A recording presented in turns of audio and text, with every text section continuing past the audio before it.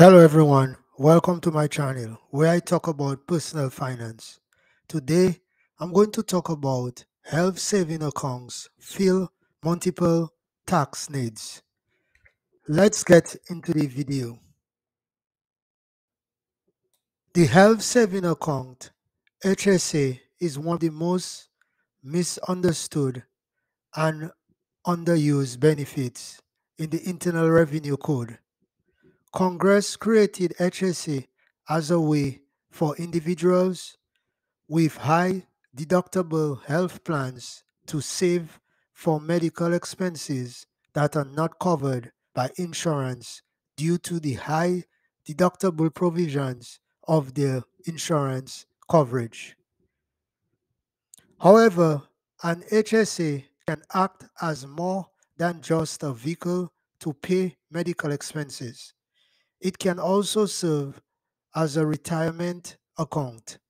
For some taxpayers who have maxed out their retirement plan options, an HSA provides them another resource for retirement savings, one that isn't limited by income restrictions in the way that IRA contributions sometimes are. Although the tax code refers to these plans as health saving accounts, they can also be used for retirement as there is no requirement that the funds be used to pay medical expenses.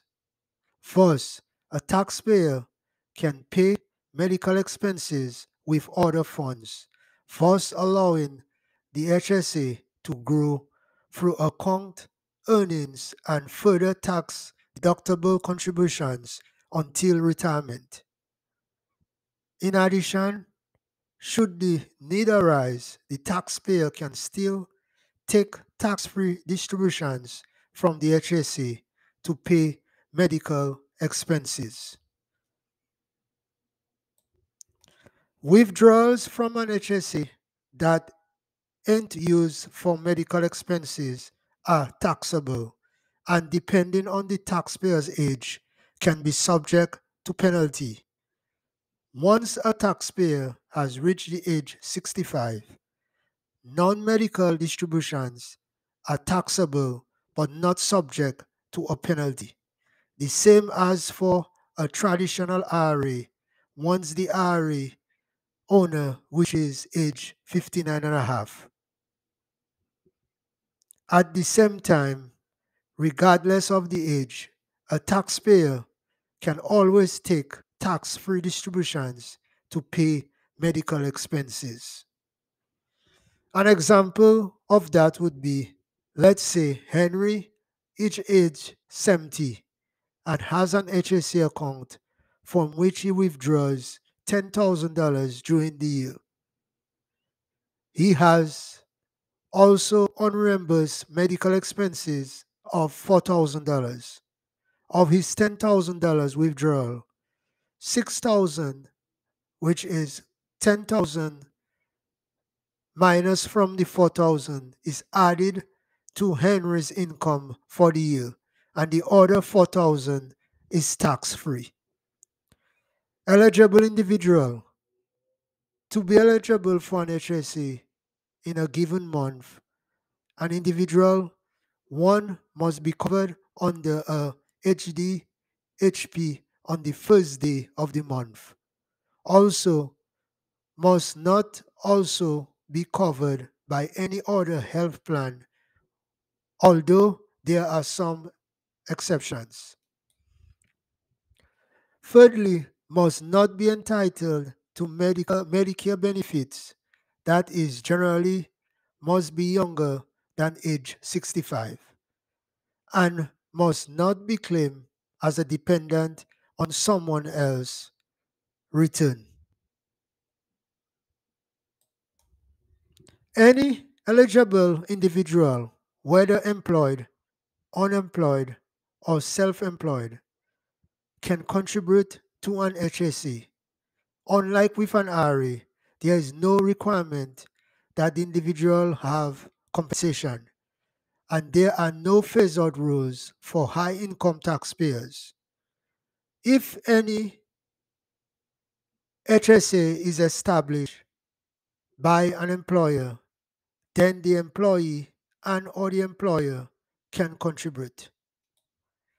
Family members or any other person can also make contributions to HSAs on behalf of eligible individuals. Both employer contributions and employee contributions made via the employer's cafeteria plan are excluded from the employee's wages income. Employees who make HSA contributions outside of the employer's arrangements are eligible to take above the line deductions. That is, they do not need to itemize deductions for those contributions. The monetary qualifications for a HDHP, the minimum annual deduction, coverage 2022, self only is 1400, family 2800. For coverage in year 2023, self only is 1500, family is 3000. The maximum annual out of pocket expenses, coverage for year 2022, self only 7050, family 14,100. The maximum annual out of pocket expenses for coverage year 2023, self only is 7,500, family 15,000. Let's talk about an example of that. Let's say, for example, a family plan that does not qualify would be: Joe has purchased a medical insurance plan for himself and his family.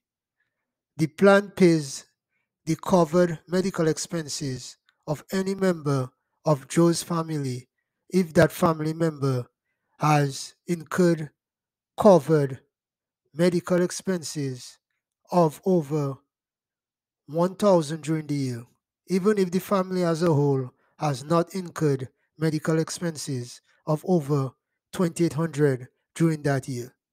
Thus, if Joe's medical expenses are 1,500 during the year, the plan would pay 500.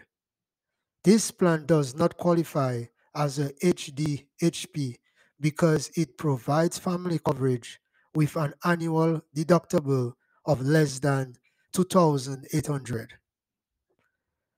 Now, an example of a family plan that qualifies would be if the coverage for Joe and his family from the example I just discussed included a 5,000 family deductible and provided payments for covered medical expenses only if any member of Joe's family incurred over 2,800 of expenses.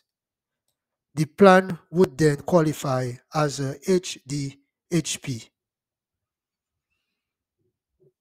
Maximum contribution amounts.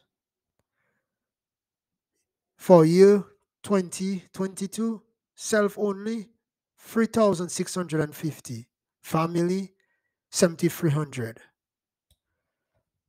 Maximum contribution for year 2023, self only 3,850, family 7,750. An eligible individual who is age 55 and older can contribute an additional 1,000 per year. How HSAs are established. An eligible individual can establish one or more HSAs via a qualified HSA trustee or custodian, an insurance company, bank, or similar financial institution, in much the same way that an individual would establish an IRA. No permission or authorization from the IRS is required. The individual also is not required to have earned income.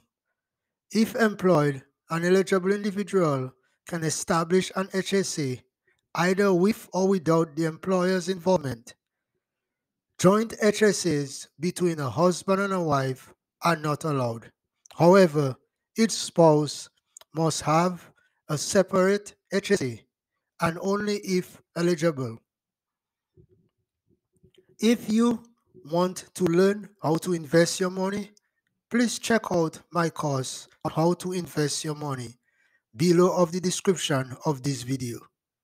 Thanks for watching this video and do not forget to subscribe to my channel.